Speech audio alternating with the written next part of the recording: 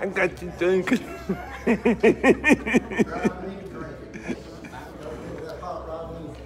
ma'am, I bet. Good evening to you. Good to be in the house of the Lord with you. Let's give him praise. Oh, what a beautiful time of year. Love this weather. Just wait. It's going to get warmer and warmer and warmer. It's hanging right in there with it. We're going to go to God in prayer this evening. Let me get you up to date on some here. Randall just gave me one for Dorcas' sister, Lois Musser. Dorcas and Martha's sister, Lois. She's got a leaky heart valve, and they're going to do surgery on her tomorrow. So let's pray for Lois. On the list, pray for Michelle Fisher. JB had given me this request. Pete Dyers' niece, and she has brain cancer and cancer in her spine. So let's pray for Michelle. Beverly Hamilton. Some of you may know Beverly. It's Carnella Hopkins' sister, is who Beverly is. Beverly Hamilton. She's Carla's aunt. So I told Carla we would pray for her. Remember Patty Lee? That's Ron Dean's sister. They may be in Northern Virginia. I know they were thinking about going up there over the weekend.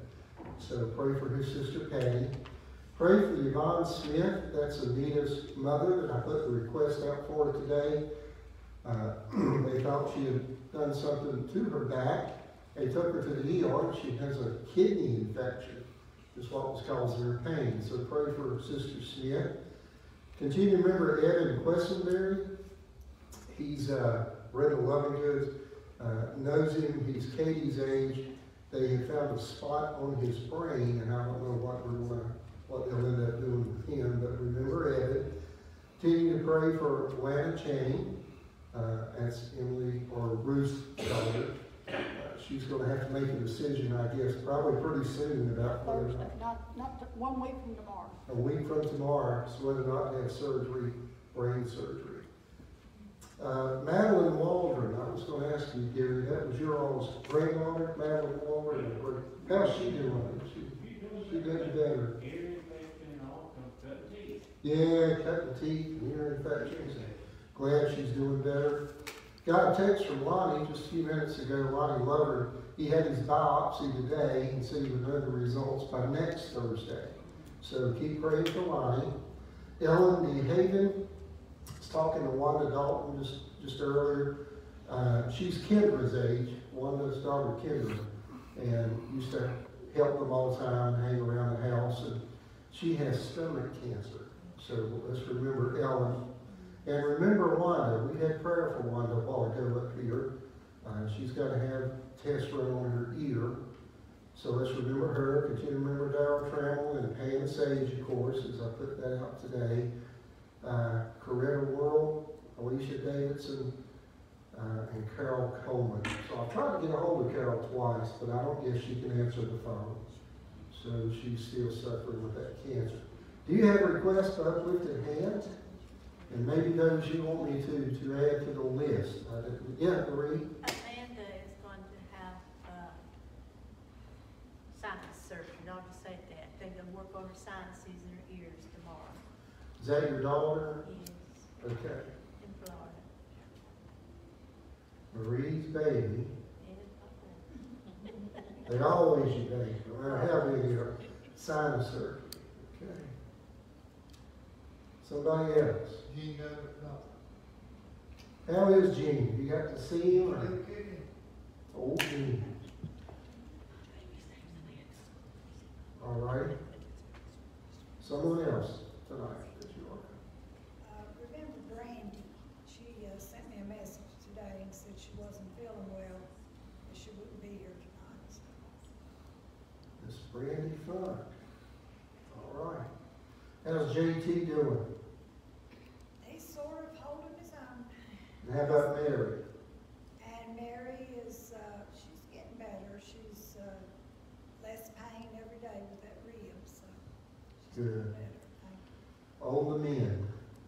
Yeah, on the mend. All right. Somebody else tonight. All right, let's go to God in prayer together.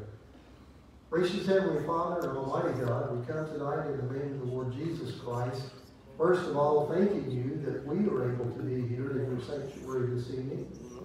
So, Father, as we call out by name all these that we have listed here, Lord, you knew it before we did, but you told us to come together as a church for prayer, and that's what we're doing tonight.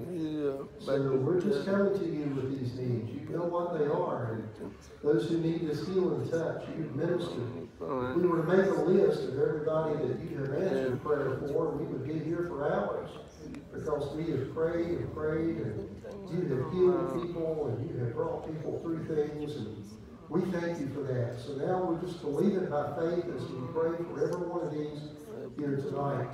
Perhaps those who are tuned in on Facebook, Lord, they may have particular needs that you can help them with, and we just lift them up in prayer tonight too, Father. So now as we continue throughout the service this evening in our Bible study, we're here to worship you. That's what we're here to do. So as we continue that, Holy Spirit, I pray that you just have your way among us.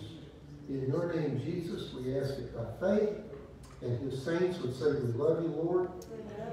Amen and amen. Brother Randall is going to come. We're going to worship him as we give this evening. Brother Randall. Father, they give her a blessing, not a burden. They give us blessing on more. Tonight again, we have pulled down on God. Make each one of us grateful in Christ. Amen. Amen. Thank you, Randall. Brother John Aker and Brother Gary Everson. Come down the aisle, put my grab my arm like it. That muscle, grab that muscle. I said, no, I know you're jealous. I told him, I said, I know you're jealous. My muscle. That's it. That big muscle on that arm. Briscoe and arm. I don't have muscle. I got wrist.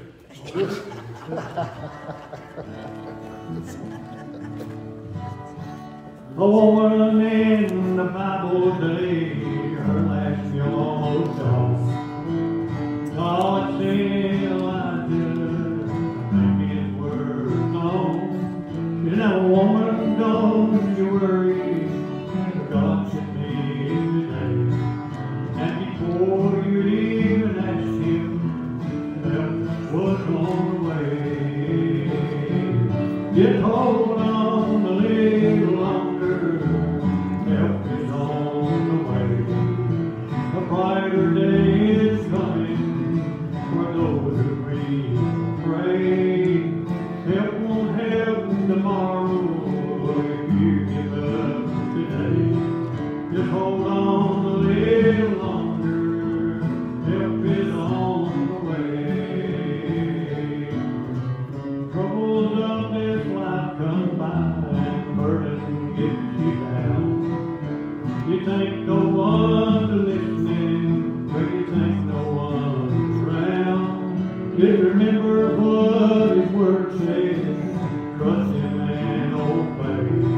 Keep your eyes toward heaven, cause help is on the way. Just hold on a little longer, help is on the way. A brighter day is coming for those who believe and pray. Help won't help tomorrow if you give up today. Just hold on a little longer, help is on the way. Now help won't help tomorrow if you give up today. Just hold on a little longer, help is on the way.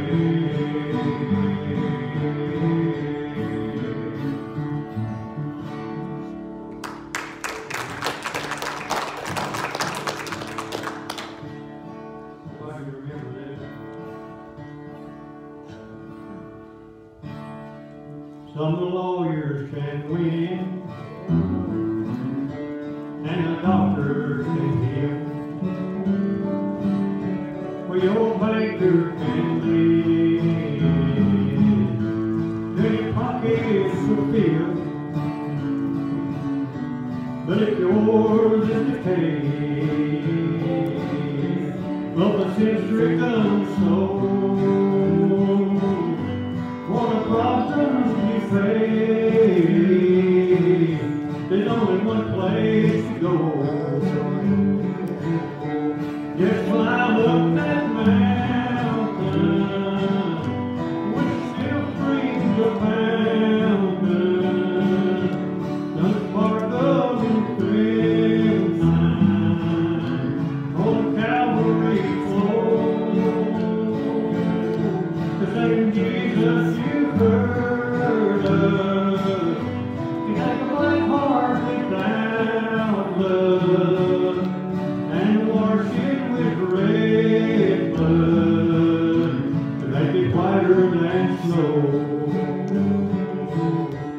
Don't you gamble on life with all your luck and your skill, 'cause you can't play the card that death's gonna deal. What a problem for the Bible is me. Who the loser's gonna be? There's only two winning hands, and they were nailed to a tree. Just climb up that mountain, when sin springs a fountain, that sparkle in crimson from Calvary floor. The same Jesus you heard of, he take a black heart without love, and wash it with red blood, and make it whiter than snow. And wash it with red blood, and make it whiter than snow.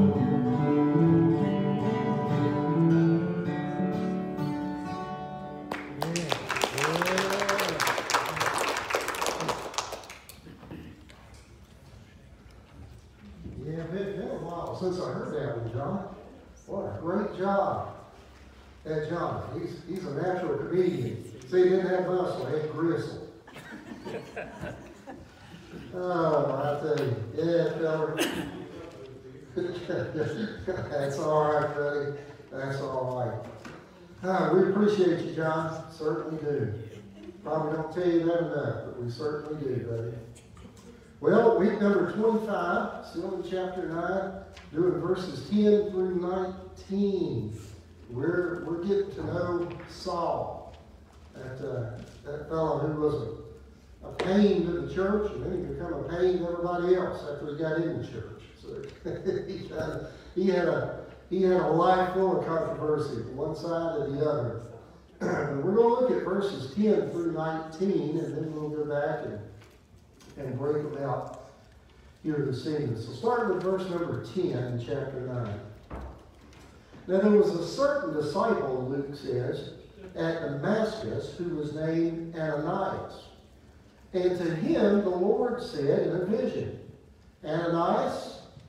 And he said, Here I am, Lord. So the Lord said to him, Arise and go to the street called Straight, and inquire at the house of Judas for one called Saul of Tarsus.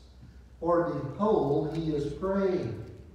And in a vision, he has seen a man named Ananias coming in and putting his hand on him so that he might receive his sight.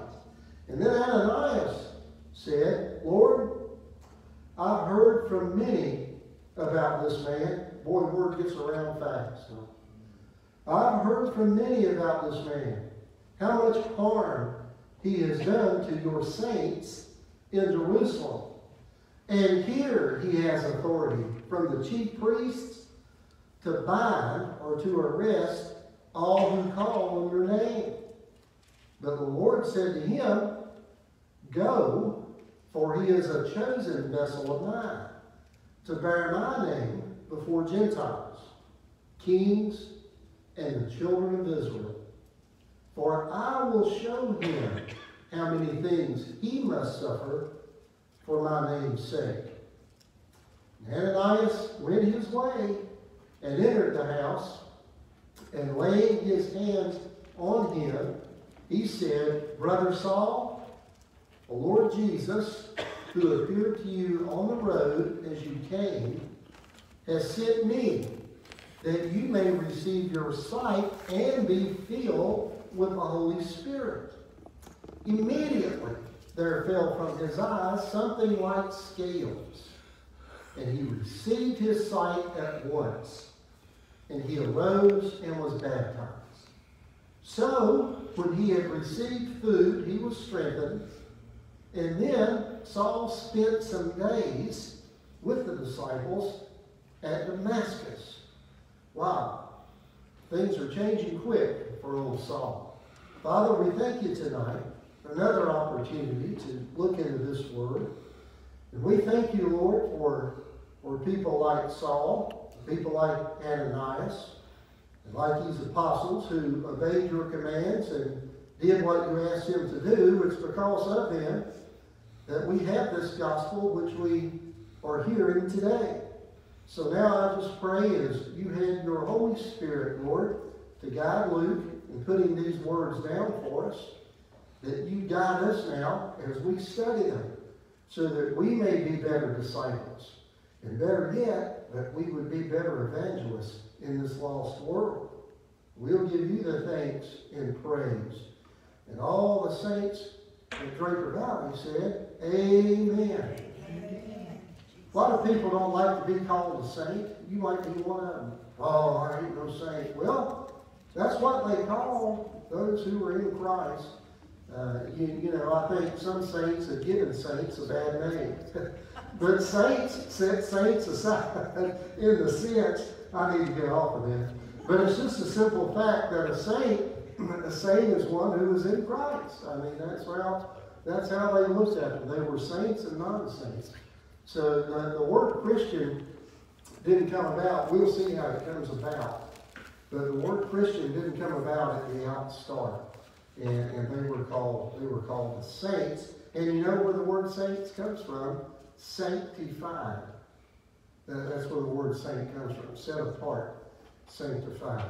All right, let's look at your notes. Now, Saul, it's interesting because now he's staying in the house of one of the very people that he was on his way to arrest. You thought about that. Remember, he was on his way to Damascus to arrest saints, to arrest those in Christ. Now he ends up in the house of one of them. He is still blind from his encounter, and he is praying to God as he awaits his fate. See, when we know the whole story of Saul and Paul, so it's easy for us to look ahead and say, well, we know what happens to him. He had no idea what was going to happen to him. I mean, all he knows is he met Jesus. Jesus said, you're not going to get away from me. It's hard for you to kick against these goats. You're not going to get away from me. So then he said, well, what have I got to do? He said, you go to Damascus, and then I'll tell you what you got to do. So he didn't know what his fate was going to be. He had no idea that Jesus was going to use him as one of the major apostles to build his church. See, he told Ananias what he's going to do with him, but he hadn't told Paul that yet. So this had to be probably the longest 3 days of Paul's life. Think about that, just for a minute, if you were in his place. And the very one that you were persecuting, the very one you stood and hold coats for while they killed one of his saints, has come to you and has blinded you and has told you to go to Damascus, and then he'll take care of you when you get down there.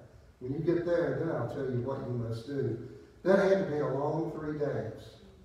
You wonder, that's why when Luke puts here that he was praying, yeah, I bet he was. Because Paul understood what prayer was. I mean, he was a Pharisee. He knew about praying to God. So I would say if we had the prayer written out, there was probably a lot of apologizing going on in that prayer. A lot of repentance, no doubt, that Paul would have been praying. That's just something you would have to do. Now let's look at verses 10 through 12. And I'll read them again, and then we'll break them down. A certain disciple at Damascus named Ananias, and to him the Lord said in a vision, Ananias, and he said, Here I am, Lord.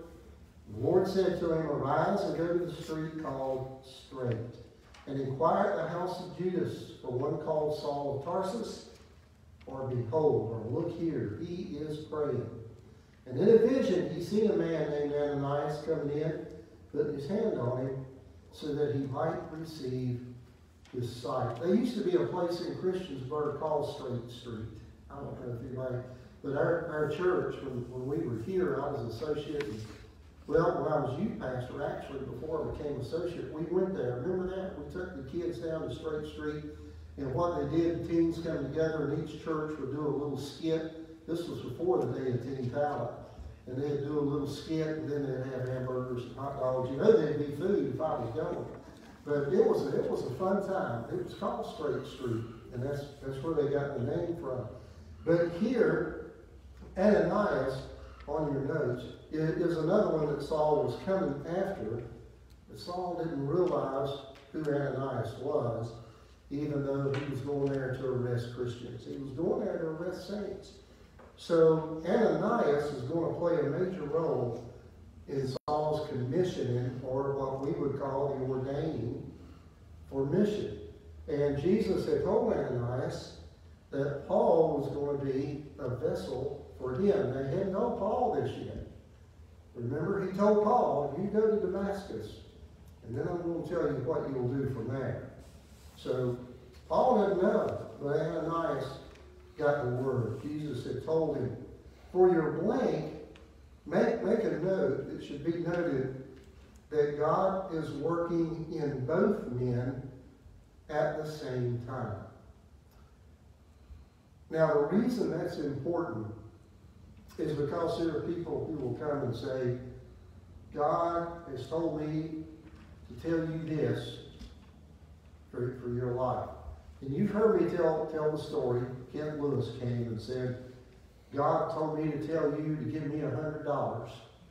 And then Kent grinned and said, I can see he hadn't said a word to you about it. And that's a lesson in the sense of what we pay attention to here. God's working in the lives of both men at the same time.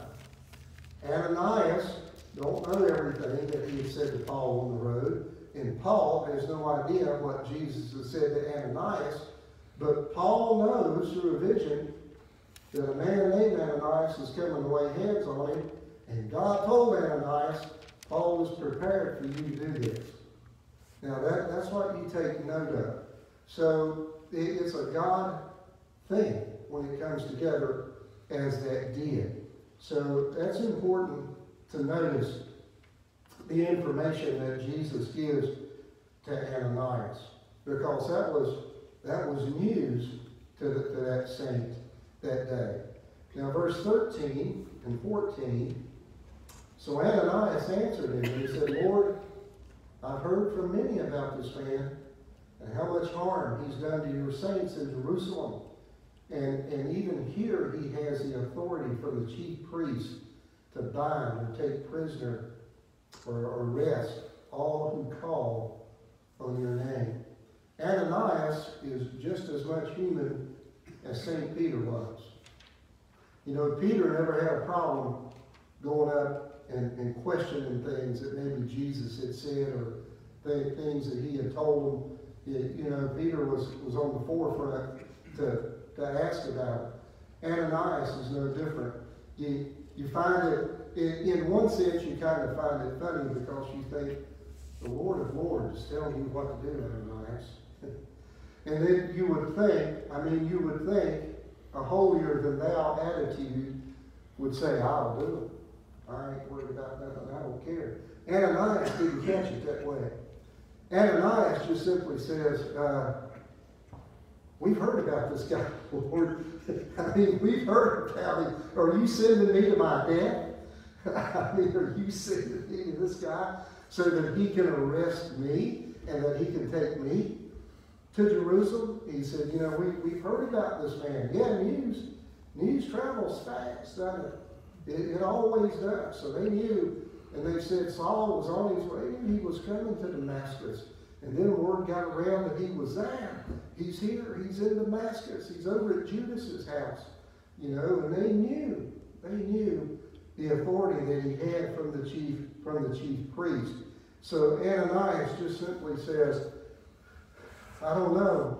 Are you sure? Because we know that this guy has done a lot of harm to your saints in Jerusalem. So he's saying, I'm sure that's probably what he's come here to do. Now, here's the thing to note about it. Jesus never rebuked him, did he? That's in your blank. Jesus never rebukes him for saying what he did. As Christ knows the fear they all felt after knowing that Stephen was stoned. If there's one thing we can take to heaven knowing about Jesus, is we can be confident in that he knows everything. It may be a surprise to us, but it's not a surprise to him, is it, Father Murphy? He knew it was going to be Paul that he was going to choose to take his word to the Gentiles, even before Stephen was stoned. God knew who it was going to be. Nobody else knew. It looked like to the rest of the world that this thing was being wiped out, that this man Saul was tracking down Christians and putting them to death and taking them to prison where they would be put to death. So it looked like on the outside that Jesus wasn't really in touch with what Saul had been doing to the saints. Sure he was. Sure he was. So when we see things happening today, when the age-old question, why do bad things happen to good people? Because we're people. We're people. God's not a respecter of persons. Because, see, this life is temporary. This body is temporary. This world is temporary. Everything here is temporary. It's passing away sooner or later, but this word will never pass away. So that's why Paul, who is Saul at this time, would make the statement to the Romans, if the Spirit that raised Jesus from the dead lives in you, he will also give eternal life to your mortal bodies. But right here, they're in the flesh. They're human. And they don't understand everything that God is allowing to happen. And it was the same way as I preached Sunday at the triumphal entry. They had actually thought, for that short time span, they was believing in Jesus as the Messiah. They were saying, Son of David, Hosanna, you're here to save us. Glory to God in the highest. But he didn't do what they wanted him to do. And then when he was put on the cross, that just sort of knocked the wind out of their sails. Because why would a powerful God, an almighty God, who was that powerful and that sovereign, allow his only begotten Son to be treated that way? It doesn't make any sense. It doesn't make any sense logically. God doesn't deal in logic. God deals in grace. And God deals in mercy. And God deals in sovereignty. He does what he wants to do, how he wants to do it.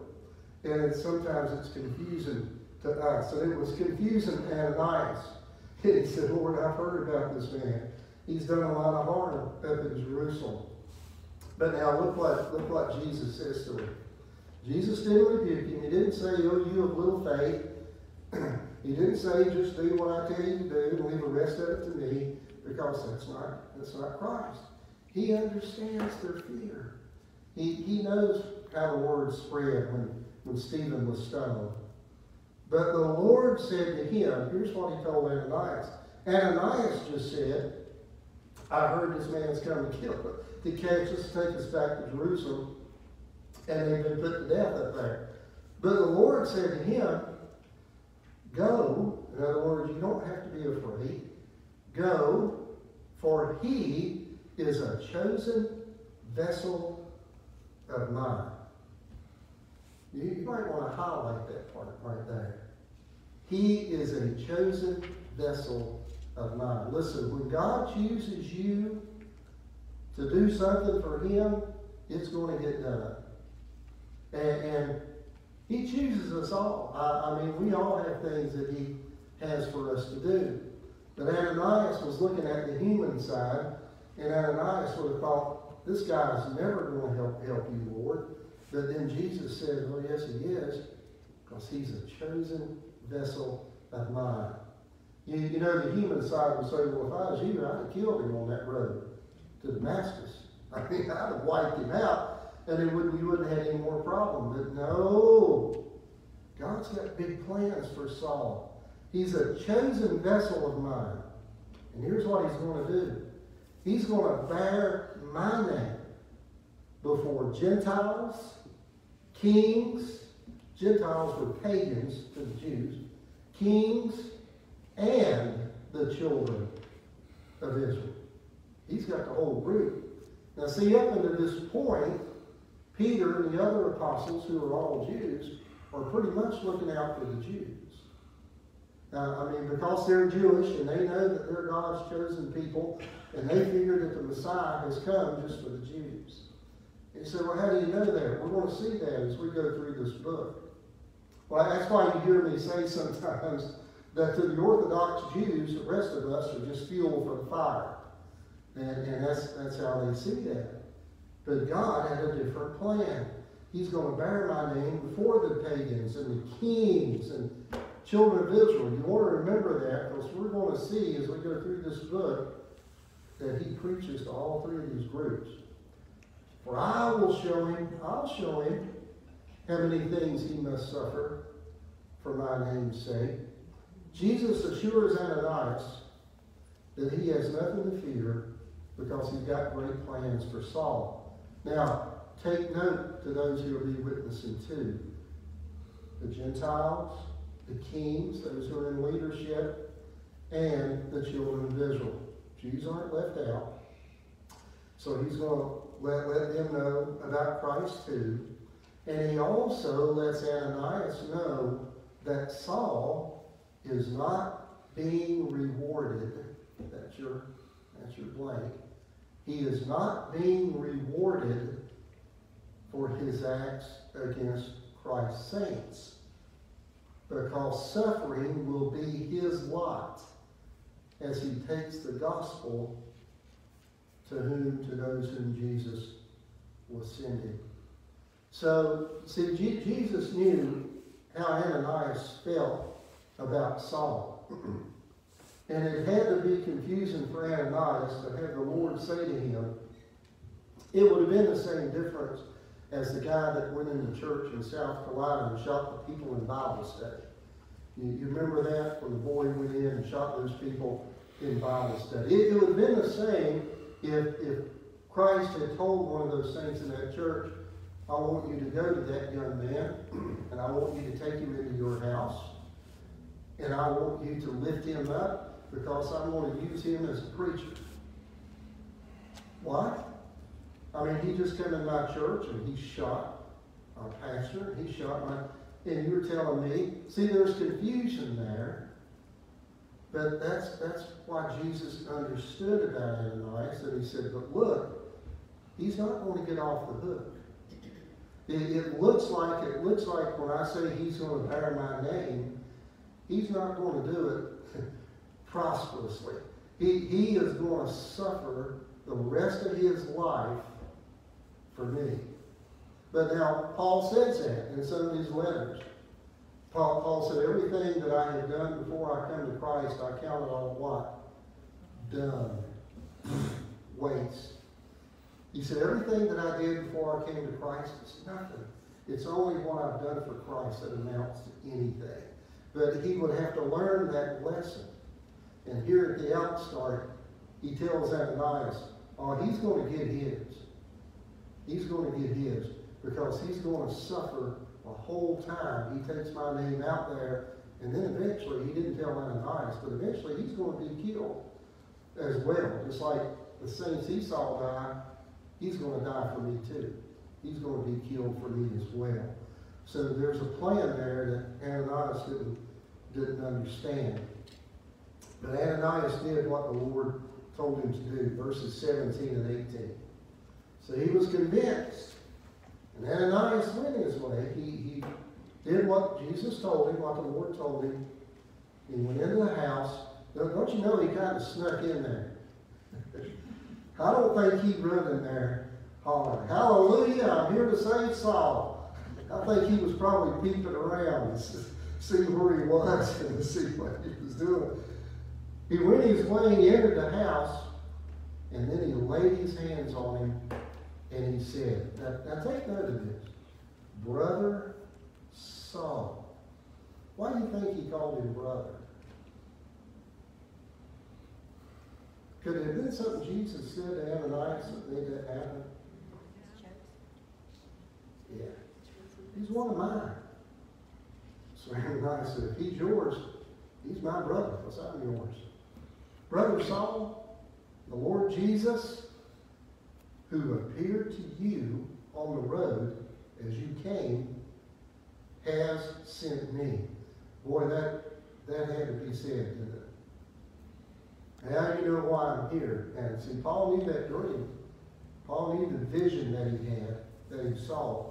And Ananias says, he sent me. Here's why he sent me. Here's why. So that you may, number one, receive your sight, and number two, be filled with the Holy Spirit. Luke, who is a physician, says, immediately there fell from his eyes something like scales. How did Luke know that? Luke's a doctor, but how did he know it happened? Saul told him. See, Luke's writing what he's told, what he's being guided. So Paul told Luke, and when Ananias laid his hands on me, boom, it's like scales fell off my eye, covering fell off my eyes, and immediately they fell off, and I seen my sight at once. It didn't gradually come back. It was immediate. And he arose and was baptized.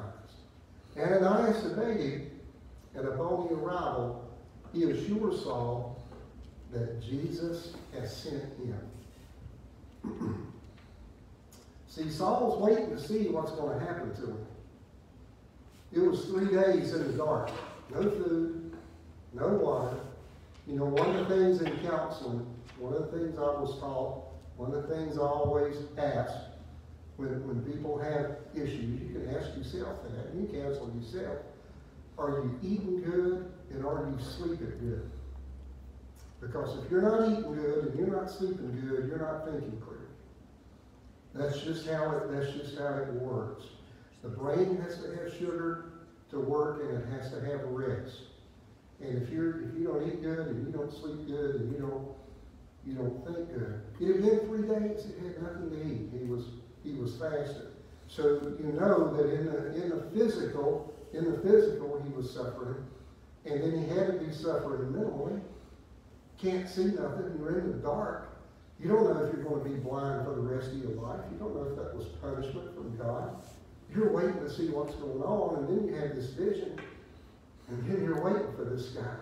And in 3 days he comes, and he lays hands on him, and he said, I'm here so that you may receive your sight, and that you may be filled with the Holy Spirit.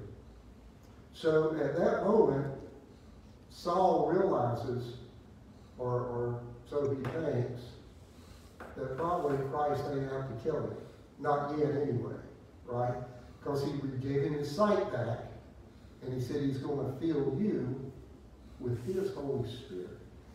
So that was a positive for Paul. So it's a fact, as I said, he's not being rewarded for what he did to the saints, but Jesus has got a plan for him. Now, laying his hands on him to commission him It was just like we saw the saints when they were in Samaria, and they came down and they laid hands on the people, and they received the Holy Spirit. And as we learned in that lesson, man cannot give you the Holy Spirit. But the laying on of the hands has to do with commissioning. It's symbolic that authority or power is being transferred from one to another. And that's how it was always even in the Old Testament. So the fact he laid hands on him and commissioned him for what he was going to do, I don't know exactly what words he said to Paul, or he said, I've come, so receive your sight and be filled with the Holy Spirit, and he was.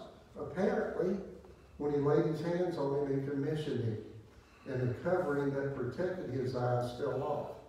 Think about that. When Christ came to him on the road, and the scales, or that which was on his eyes, don't you think maybe that light would have been so bright it would have burned his eyes out had they not been covered or protected? So the fact that he was blinded, he was being protected, because at that moment, Paul didn't know if he was on Christ's side or not, did he? So he was protected at that moment. You and I cannot come into the presence of a holy God on our own. That's the hardest thing to get people to understand in the world today, is that anybody can go to God at any time. And that he's going to hear you. Now, if you're a sinner, he's going to hear that prayer. If you're reaching out to him and you want to be a part of him and you want to be saved and you want to be his child, he's going to hear that. But you don't have audience with him unless you go through Christ. Because we cannot stand in the presence of a holy God, but Jesus stands in his presence for us. He is our intercessor. He's the one that takes our place. Remember when the disciples was on the boat, and Jesus told them, cast your net up here and catch all these fish, and they done that. Remember what Peter did? He fell at his feet, and he said, get away from me. Because he knew at that moment, this man, Jesus, was God in the flesh, and he figured he was going to be consumed at that moment because of the holiness of God and the unholiness of Peter.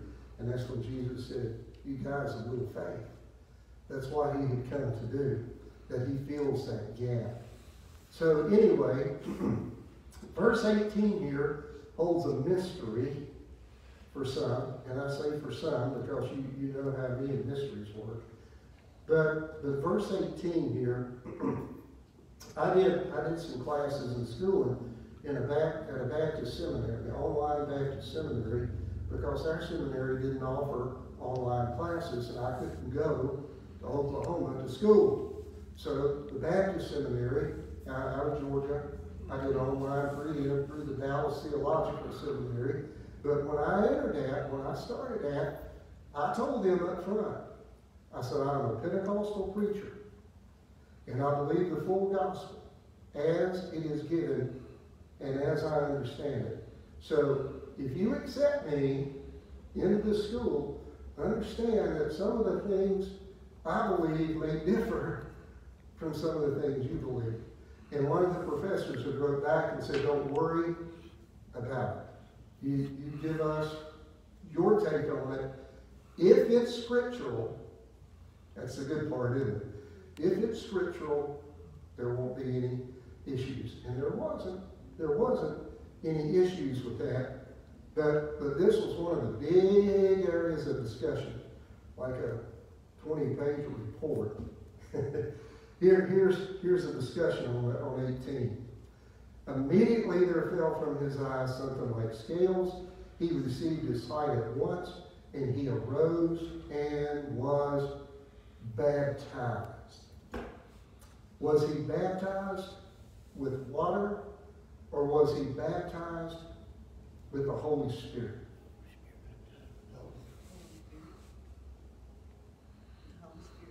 Holy Spirit?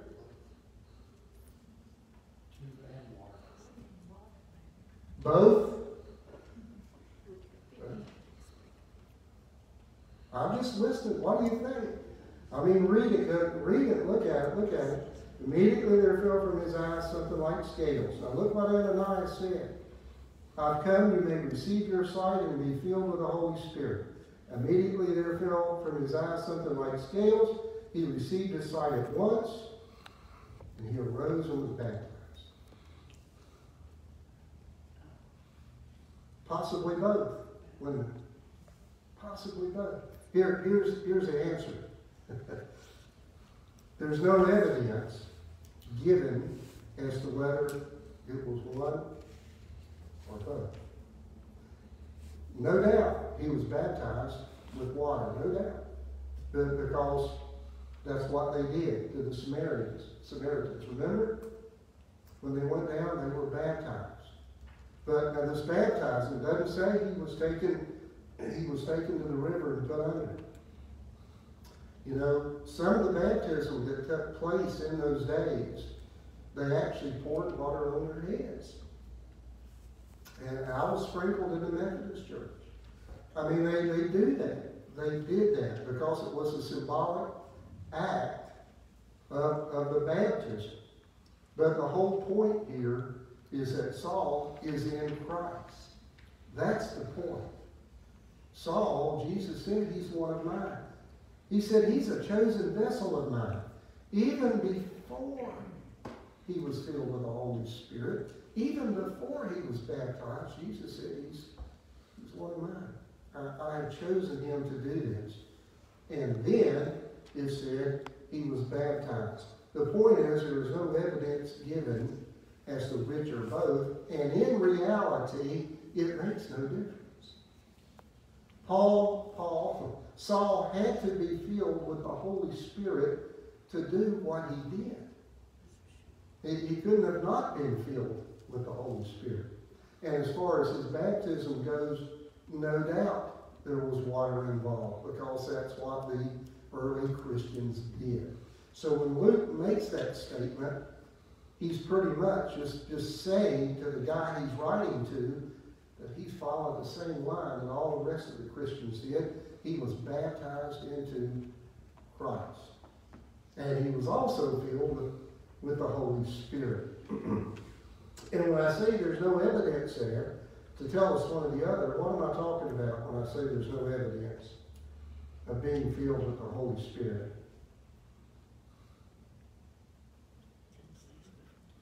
Come on, Pentecostals. No speaking in other tongues. What? No speaking in other tongues. Didn't say it, did it? Didn't say if he was or not. But in 1 Corinthians 14, the apostle wrote to the church, the same Saul, he said, I'm glad that I speak in tongues more than any of you. So there is tongues, but the evidence that we have here doesn't say that happened at that very moment as it did for some believers. So that's why I say that's where you get the theological tug here. That's why we have to lead this thing to Christ to save us. We can't do it denominationally. We can't do it by our own words. Christ is in charge. He said Paul's going to be a vessel of mine. I've chosen him to do this job. And that doesn't mean that Paul couldn't have rejected. Sure he could. Paul had the will that he could have rejected. He was afraid to, but he could have. He could have rejected it. He wasn't forced into it.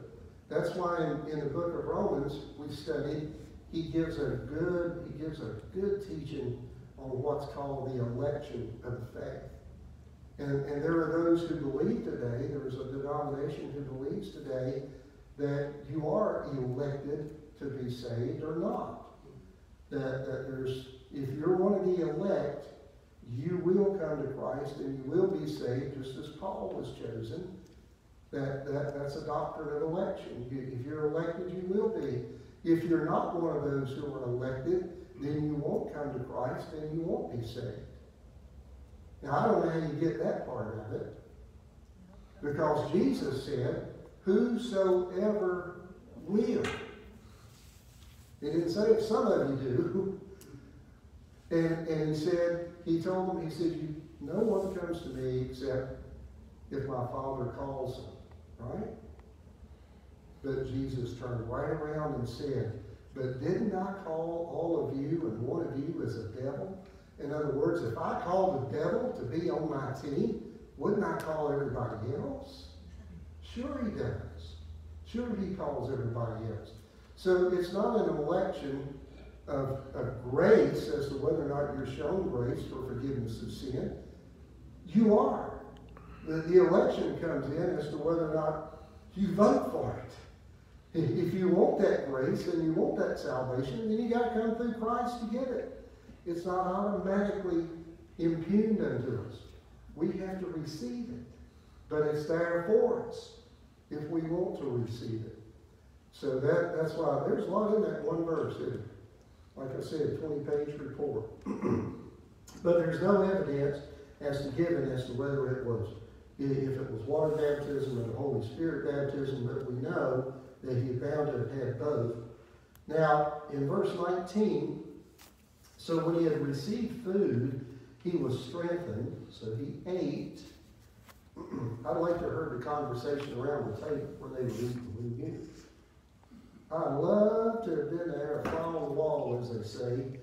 And when old Adam and I said, what happened on that road, Paul? You know, he found and said that. What happened on that road, Saul?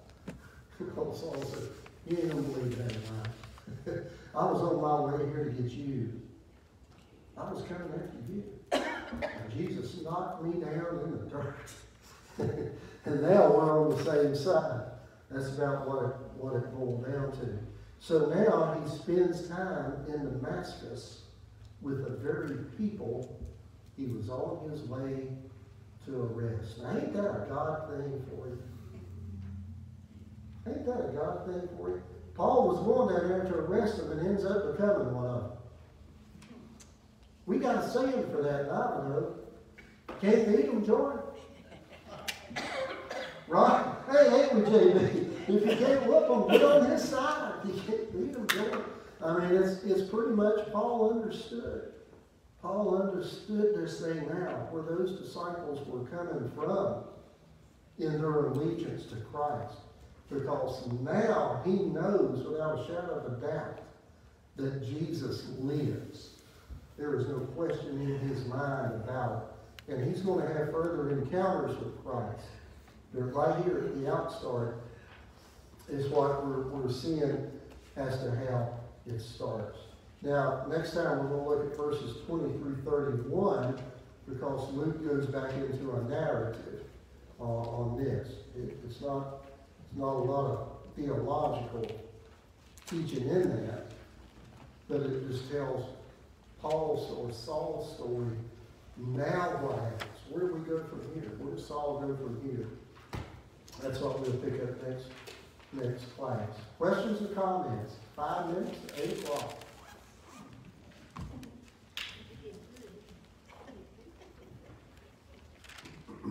No questions? Oh, no. Oh, well, that's good and clear. Thank you, Lord. Father, we thank you tonight. We thank you for the opportunity to be here in your house and study this word. And as I said at the outstart, we thank you for the Apostle Paul. And we see how he was able to take this man who was in allegiance to you, Father, but didn't believe in the Son until he had that encounter. And you know, Lord, I think that's what we all have to have in order to believe in you. We have to have an encounter. We have to meet you by way of the Holy Spirit. When our faith reaches out to you, and then you answer us, and we ask you to come into our hearts, and you do, it's at that moment we realize this thing is bigger than us, just as Saul did. So help us as we go forward to be good disciples and to be even better evangelists. During this Easter season, during these days, we have a glorious opportunity, not only in worship and in praise, but a glorious opportunity to witness. And we'll give you the thanks and the praise for it all. In your name, Jesus, we ask it. And the saints would say, we love you, Lord. Amen. And amen. Soup and the Word tomorrow. Starts at 12. We do it for an hour, 12 to 1. And then Friday night, we're going to do Friday night communion service here in the church. And it will probably only be an hour. I mean, we shorten that up. So if you get a chance, come on over. And then Sunday at the sunrise, Pastor Charlie D from the streets is going to be preaching our sunrise at 7. And we're going to do a drive-in service, but it's going to be both. We're going to set some chairs up in front of the stage that we'll set up. So if people want to get out and congregate, they can.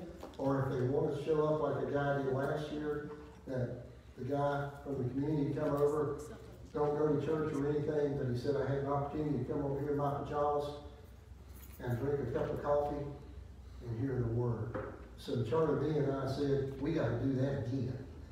There may be another one of them out there that needs to drive in the pajamas and hear the word. So if we got an opportunity to get it to them that way, it worked once, then it might very well work for somebody else. So, and it's a good opportunity. People that, you know, that may be physically challenged or in some way, they can drive right up and get everything right there at the moment. And if they want to get out and congregate, they can. Get out in the car and huddle in the group, whatever they want to do. So pray for that for us. All right. Thank you guys. Thank you, Randall, for doing this every week.